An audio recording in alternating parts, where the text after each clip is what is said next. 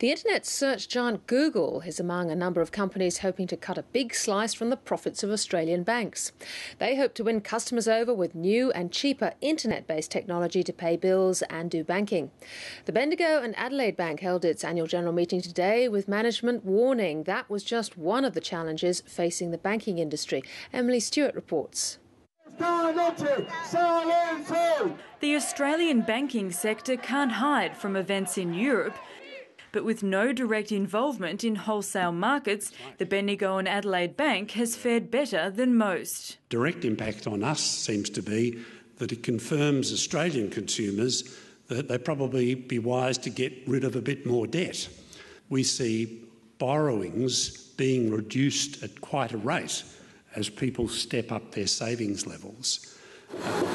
Despite global economic woes, in May, Bendigo Bank was one of the first banks in the world to receive a ratings upgrade since the global financial crisis.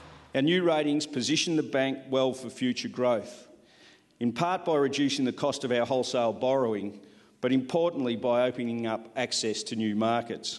If we continue to improve our profitability, then we feel confident further credit rating upgrades can follow.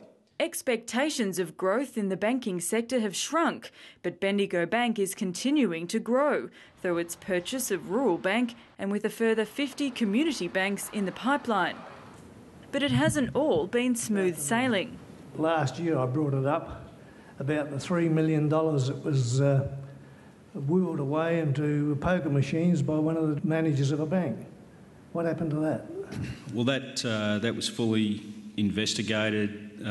There were charges laid by the police, and so that will work its way through.